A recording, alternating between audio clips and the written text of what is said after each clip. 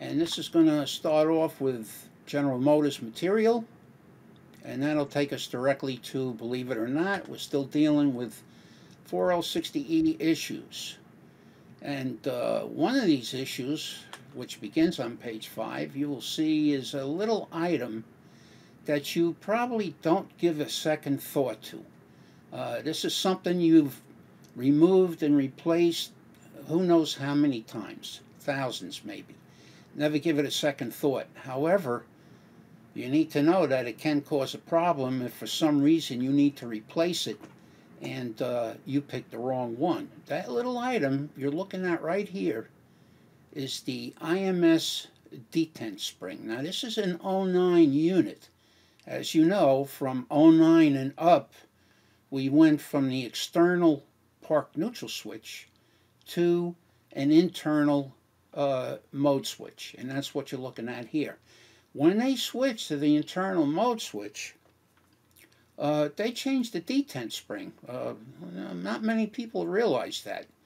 But what happened here, and first I want to bring your attention to the fact of how this roller on a detent spring indexes into this notch in the IMS switch.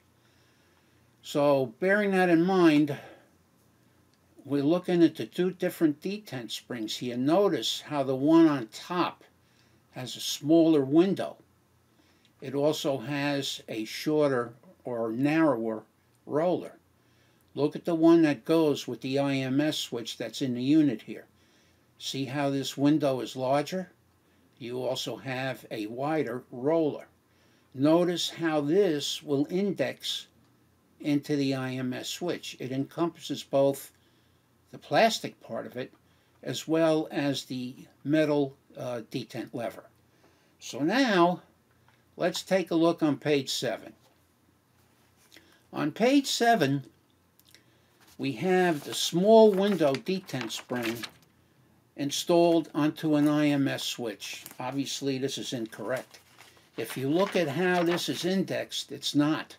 What it has done here is it can't grab the full width of the IMS switch. What this is going to do is this is going to misposition this IMS switch, and it's not going to range correctly, and you'll have a variety of issues because it's going to indicate the wrong gear shift position to the TCM or the computer, and more than likely you'll have maybe a P078 code or one of the codes that relate to whichever IMS circuit is not ranging correctly. So this is incorrect. If you look at the next to it on page 7, you're going to see that we've installed the correct detent lever. Notice how the wider roller encompasses the entire assembly. Plus the larger window here gives it the opportunity to straddle the switch area that it needs to. So this is the correct method. This will work out good. The IMS switch will range correctly. Now, I'm going to show you something unusual here. This is an 09 unit that came out of a 2009 Chevy Cheyenne, which is basically a Silverado, but the Cheyenne is assembled in Mexico. Now this can also be commonly found, or maybe not so commonly found, but it can be found in a Trailblazer with a 6-liter engine. Now, you might possibly say to yourself, why in the world would they need both an internal mode switch that you see here and the old style external park neutral switch? What could you possibly need both of these for? That's a good question. But first, I want to show you a little video in a shop that actually ran into one of these. And what it's going to show you, it's going to give you a good look. It's going to be a little noisy because of the air compressor, but you're going to see a good look at that IMS sitting there. There's the park neutral switch that we're used to seeing for so many years, and it does have an IMS. Now when going under the truck, we're going to look at the connector. Take a look at that. 3 wires. You see the 3 wires there? That's all that has. It has no other circuitry. So now what we're going to do, we're going to get out of this, And we're going to take a close look at this connector. There are your 3 wires. So you may say to yourself, well, I have an IMS switch. I know that's going to communicate to the TCM, gear shift position information. What in the world are these 3 circuits doing for the park neutral switch? Well, here's the deal. This is the wiring diagram for the Cheyenne. And what you're looking at here is you're looking at the fact that it's equipped both with an IMS switch and a park neutral switch. Now, if you look on the right-hand side here, you're going to see that we have one circuit here off the IMS switch that is going to both the TCM and it's going to the engine control module.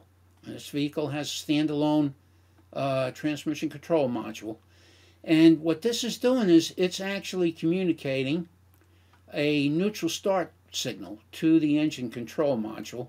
It's also giving that information to the TCM. So that's off the internal mode switch. If you look at this circuit next to it in the middle, it is also off the internal mode switch. And this also communicates park neutral position to both the engine control module and the transmission control module. Now we come over to the left-hand side of the diagram. Here you have a park neutral switch, the one you saw on the video. 3 circuits. You have one circuit here, which is indicated by this double arrow. Anytime you see a double arrow configuration like that, what that means is that is a serial data communication circuit. In other words, the body computer, as you could see, this goes to the comes from the body control module. It wants to know this neutral start signal.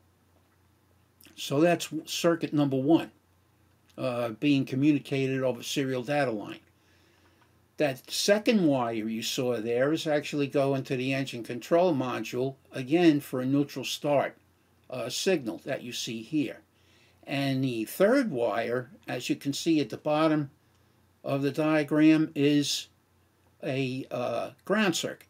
So this is why, and for the life of me, I don't know why they did this, but remember, 09 was the first year for the internal mode switch, and there must have been some transitional